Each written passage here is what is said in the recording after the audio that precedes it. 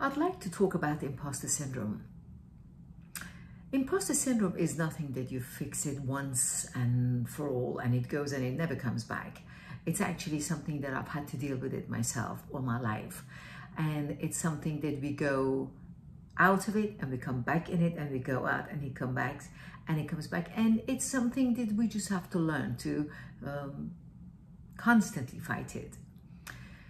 I've had many clients because of it, because I had to deal with it myself.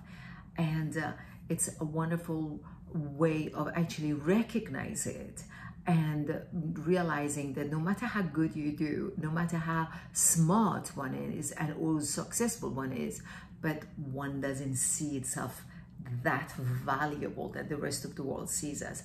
And also another way of imposter syndrome is that the idea of fitting in. We can be great on something, but we don't feel we fit in with that crowd. We can be even better than everybody else, but that is what the imposter syndrome is, and it's troublesome. I have dealt with it, so I have 3 invitations, 3 ways to invite you towards this. One of the greatest way is that always when it hits you and you're in it, recognize it and just think about now is the time that I have to write down my thoughts. No matter how negative your thoughts are and whatever it says to you, you are, make sure you write that down and then you'd write the opposite of that. How you want to feel, write that as well. And definitely journal it and read what you've written quite a few times. And the opposite that you've written, read that as well quite a few times. That's one of the ways that once you read it, it makes you wonder, am I really right for what I feel? But it comes with practice. Number 2, the best part of it is that do work out. I cannot insist enough that no matter what we deal with in life, working out and exercising is the easiest, the fastest, is the most freeing, liberating way of dealing with our emotional roller coaster that we have. Whatever is available to you, just go walk. You can swim, go swim.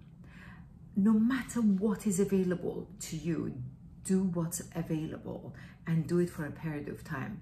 It really, really helps when you choose a way of exercise.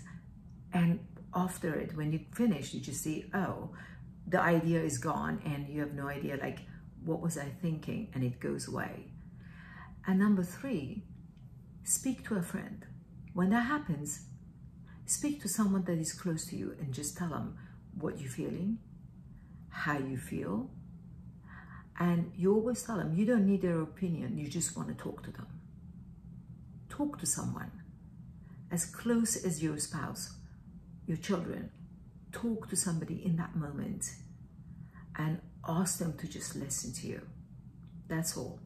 It's very, very nice when you can actually get it off your chest and you can talk to somebody. I got my client Jill to do that.